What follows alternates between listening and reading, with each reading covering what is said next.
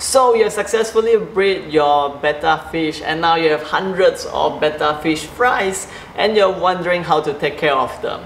In this video, we'll talk to you about what is the condition and environment required for the baby fries tank, and we'll talk to you about how to feed these baby betta fries. And yes, it is going to vary according to their stages of growth.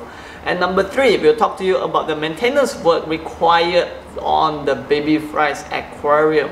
So without further ado, let's get started. Now, number 1, in terms of the aquarium setup, most of the parameters is going to be the same as an adult betta fish aquarium setup, other than the size, which means instead of 2.5 gallon tank for one betta fish, because they are still baby fries, what we recommend is to have at least 20 gallon of water. It's a big tank because these baby fries, they will all require space of their own after they have grown up.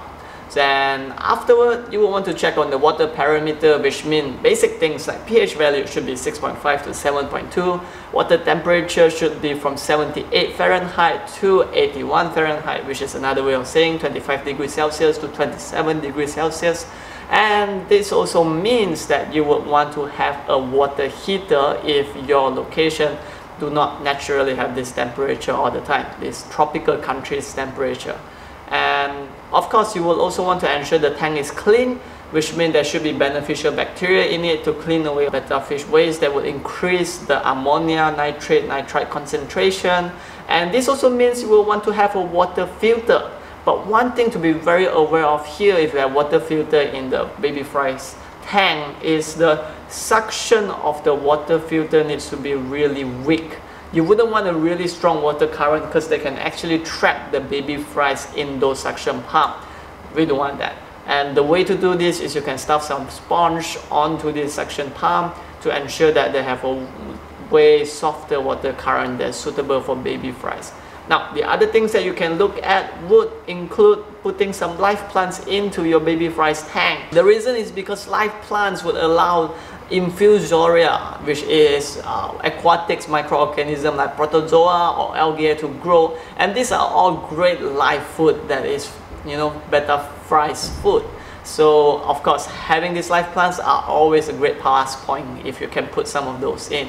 And lastly, we would recommend you to just put a cover on top of the tank, just because betta fish fries, they are very delicate. It's a lot harder to take care of than adult betta fish, so we wouldn't want any other contamination or any other foreign objects to fall into this tank. So that is just something that we recommend.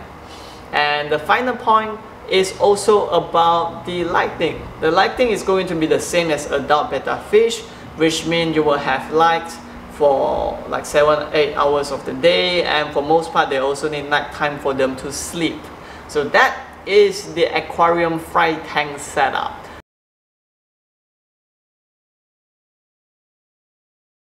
Now let's talk about the food for us to feed our betta fish fries.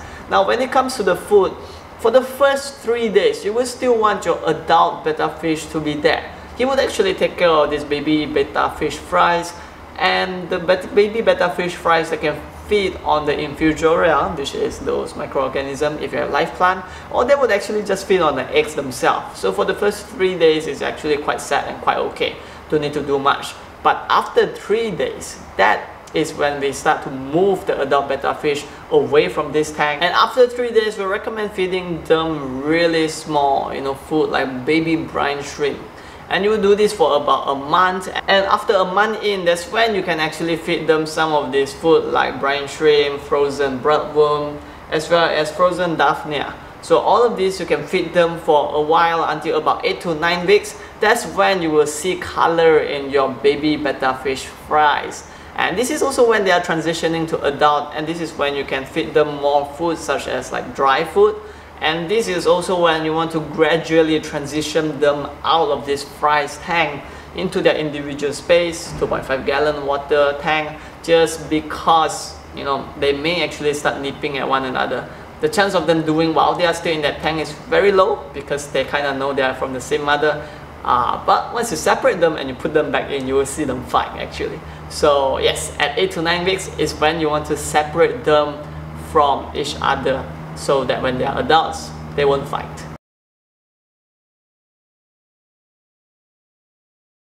Now let's talk about the fry tank maintenance.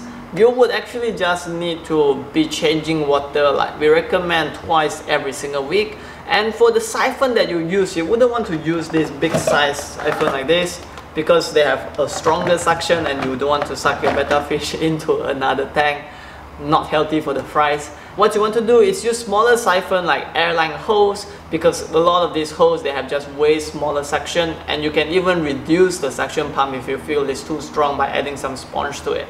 And you just perform a water change, 25% of the water twice every week, and that's kind of about it. As long as you keep the water parameter the same, do a little bit more water change, and also feed them appropriately, then your betta fish fry should be able to survive. Alright, that is the end of today's video. If you find today's video to be helpful, please leave a thumbs up. If you have any question, please leave it down at the comment section below, and if you like our content, do subscribe to us, and we'll see you in the next betta fish video.